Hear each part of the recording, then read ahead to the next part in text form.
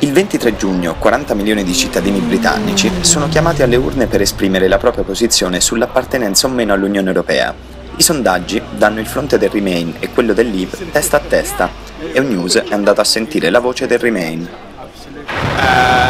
We're losing power and influence, and it's really important that to solve global problems we have global solutions. I'm going to stay. I think it's the idea of solidarity and culture. Leave. People do not understand the implications of leaving Europe.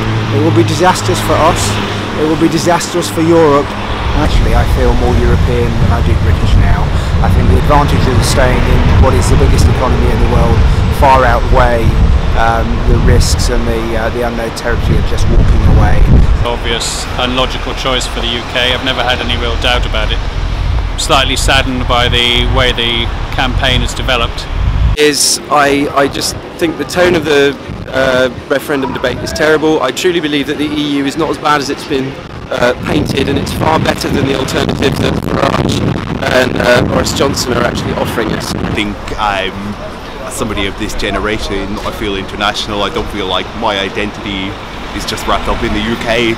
I'm voting Remain, staying in, because I've benefited enormously from being part of the European Union, and my family have as well, and I'm not in favour of all this nonsense about immigration from EU countries.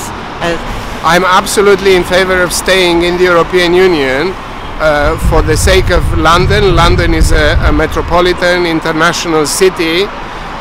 We need Europe, and I think Europe has a great future, and people should not worry about immigration.